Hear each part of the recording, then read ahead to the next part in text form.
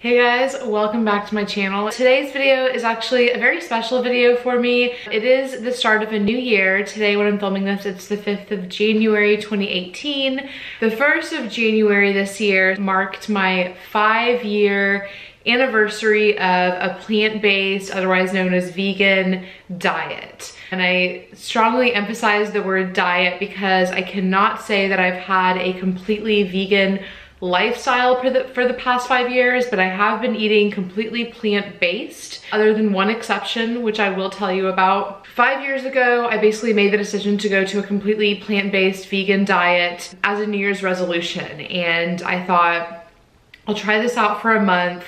I'll see how it goes. If I decide that, you know, I'm miserable and I wanna go back to eating cheese or fish or whatever it is, then I'm just gonna let myself do it. But it turns out that that never happened. Days turned into weeks, weeks turned into months. And anyway, here we are 5 years later and I still eat a completely plant-based vegan diet and I don't have any plans to change that. I feel happier and healthier with my body than I really have in my entire life. I want to kind of start out with giving you a little bit of a history on how I ended up being vegan, what my eating history is, and then towards the end of this video, I'm gonna answer some questions that are frequently asked to me about being vegan. Basically, this story starts when I was about 13 years old. I decided to go vegetarian.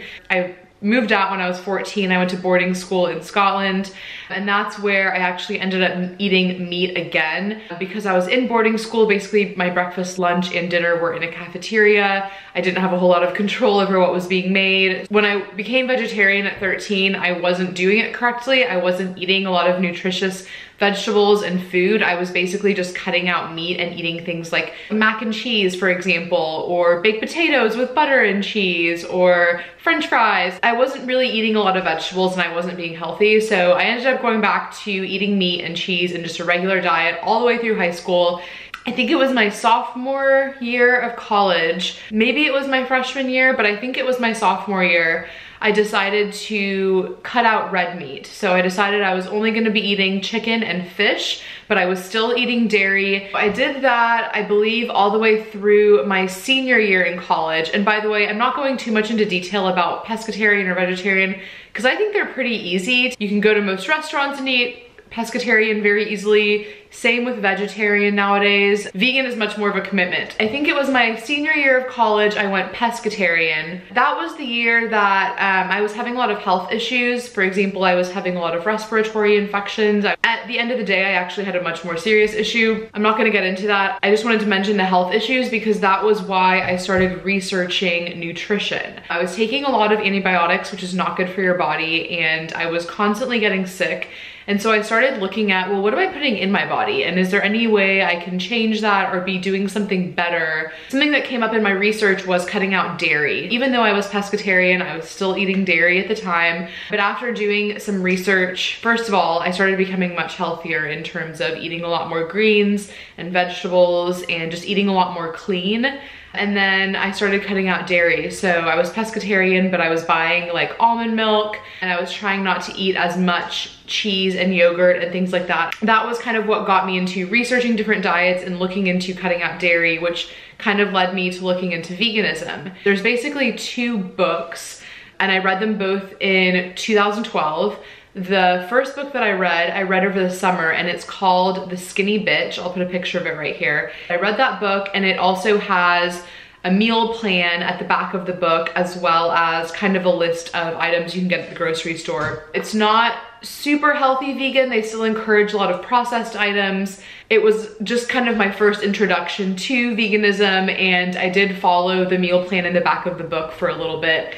But I still didn't want to commit to saying, oh, I'm gonna be vegan or plant-based forever because I just didn't think it was sustainable at that time. So fast forward 6 months, it's December of 2012 and I was traveling, so I brought a book with me and the book that I brought was The Kind Diet by Alicia Silverstone. And again, I'll put a picture of that book here. This is the book that I would recommend if you want to move to a plant-based diet. I would not recommend reading Skinny Bitch. Kind Diet was really what resonated with me. And that book also has, she actually has a lot of recipes. So a lot of her food is all whole plant-based. So it's a lot of recipes from scratch, less processed stuff. I just liked her book and her approach so much better, and she talked a lot more about kind of the reasons why it's better for your health and better for the environment. Also, December of 2012 was the month that I was graduating from college, so I was gonna be moving from my small college town, San Marcos, Texas, to Houston, which is a much larger city. San Marcos, for example, does not even have like a Whole Foods, which you really don't need a Whole Foods in your city to be vegan. It was just kind of a perfect storm. I was moving to a big city. It was the start of a new year, and I was graduating from college and gonna go like start a real job. So I decided this is a good time to make my New Year's resolution, or to make my thing this year is I'm gonna go vegan. So I started that in January of 2013, and I've been on a plant-based diet ever since. Oh, I didn't tell you what my one exception is. I told you at the beginning of the video, there's one exception. I eat completely plant-based or vegan except for one thing, and the one thing that I do eat is honey. Honey is not technically considered to be vegan because it is made from bees, and I like honey. I have really bad allergies, and I do believe that eating like local honey is supposed to help with your allergies. My boyfriend recently told me a cute term for it, which is vegan, so B-E-E-G-A-N, so like a bee, so meaning I'm not totally vegan because I do eat honey, so I'm vegan. It's really the only exception. Have I slipped up in the past 5 years? Not purposely. The only things I've slipped up on are, for example, I was eating a cracker. I just kind of grabbed one and started eating it. And then I looked at the back of the box and noticed that the crackers had milk powder in them, which if you are vegan, or you know, that's like the most annoying thing. Like why is there milk powder and everything? It's so annoying. The only other thing I could maybe think of is there have been scenarios where I've been sitting at a restaurant with friends or colleagues, and they've had like bread out on the table, and I've just gone ahead and eaten the bread on the table without asking the server necessarily if it is vegan. I just kind of, if I'm hungry, I'm gonna go for it. Obviously I'm not gonna put butter on it. Obviously if the bread has cheese on it, I'm not gonna be eating that.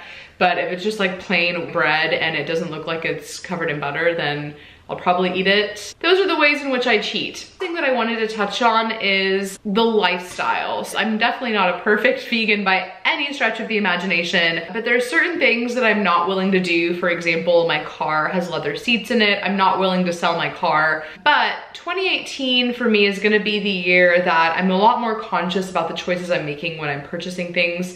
Last year, I started transitioning my makeup and beauty collection to all cruelty-free brands. In terms of my stance on parent companies, I will still buy a brand if the parent company is not cruelty-free. That's because I do think it gives them the data. If they're seeing one of their brands is selling much more than the other and that brand is cruelty-free, maybe it will make them think about making the rest of their stuff cruelty-free. But I do own a lot of leather goods in terms of shoes and handbags, and I don't intend on getting rid of them. I just intend on making more conscious decisions moving forward. And that doesn't mean I'm never gonna buy leather ever again. It just means that I'm gonna think about it. So I have just a couple of frequently asked questions that I'm gonna go through. My phone is gonna die soon where my notes are, and my camera is probably not gonna be able to hold much more footage. So I'll go through these quickly. The first most frequently asked question I get is, why are you vegan? Number one, my health, it's better for my health. Number two, it's better for the environment. And number three, I don't want to support animal cruelty. Those are my top 3 reasons without getting too deep into them. Obviously, I can dive a little bit deeper on those if you guys want me to, let me know. Number 2, is it hard? Look, it's gonna be hard a little bit in the beginning if you have been eating meat and milk and eggs in every single one of your meals for the past 20 years or whatever. It's gonna be a little difficult at first. You may find it easier to make a slow transition like I did. You know, it can be a little challenging in the beginning. You need to do a lot of research in terms of what you should be eating. It is a little bit of work in the beginning, but once you kind of get into the groove and you've got some recipes down and you kind of know what you like to order when you go out to eat, things get so much easier. In fact, now it's very easy for me. I wouldn't say it's hard at all, but that's because I've been doing it for 5 years. My personal opinion, the hardest part about it is getting so many personal questions about it. I just find it a little bit intrusive that people are asking me about my diet diet when I'm not asking them about theirs. Yes, I am choosing to put this information out on the internet, but it's the kind of thing that you're gonna get asked about it every single time you say it. You're never gonna be able to get away with being like, yeah, by the way, I'm vegan, and people are gonna be like, oh, cool. There's always gonna be a question, and it's a little annoying. The other most asked question that I get, where do you get your protein? Beans, nuts, lentils, quinoa, tempeh, tofu, soy milk. I know, like, tempeh and tofu, you're thinking gross. It's really not. Don't knock it till you've tried it. Is it expensive? No, it's not expensive. Most of the time, meat dishes at restaurants are more expensive than vegetarian dishes. With any diet, you can choose to be, you know, on a budget, or you can choose to be extravagant with it. If you're buying all of these extravagant vegan products that are exclusive to Whole Foods, you're probably gonna spend some money. But if you're shopping in the produce section, if you're buying rice and beans and potatoes and fruit and vegetables, it's really not that expensive. The last couple things I wanted to touch on before I wrap up this video, I wanted to mention a few documentaries that I think actually when I watched all of these, I already was vegan, because I think these have all come out kind of in the last 5 years. Cowspiracy is a great one if you haven't seen it. These are all on Netflix, by the way. Vegucated is a really good one. It follows different people who are not vegan on their journey eating vegan.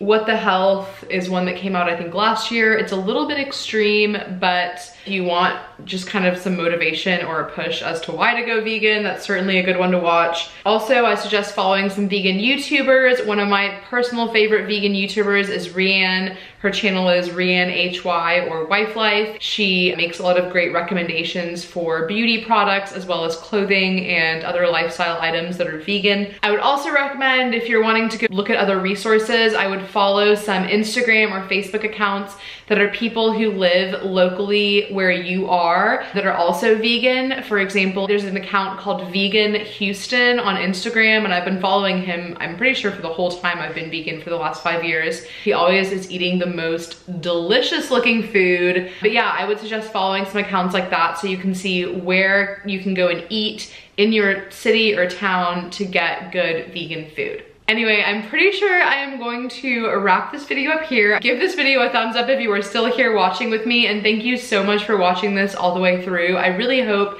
it was in some way helpful or informative for you. Let me know in the comments down below, are you vegan? Do you plan on going vegan? The best New Year's resolution that I've ever made was definitely the one I made 5 years ago, to be vegan. I'm honestly proud to be able to sit here and make this video and say that it's been 5 years. If you're not already subscribed to my channel, please do subscribe. I plan on making a lot more content about what I eat and my diet and lifestyle. So subscribe to my channel if you want to check those out in the future. And then I'll also leave my Instagram and Twitter and Snapchat handles here. Those are all the places where you can continue to follow me, but hopefully I will see you in my next video. Bye.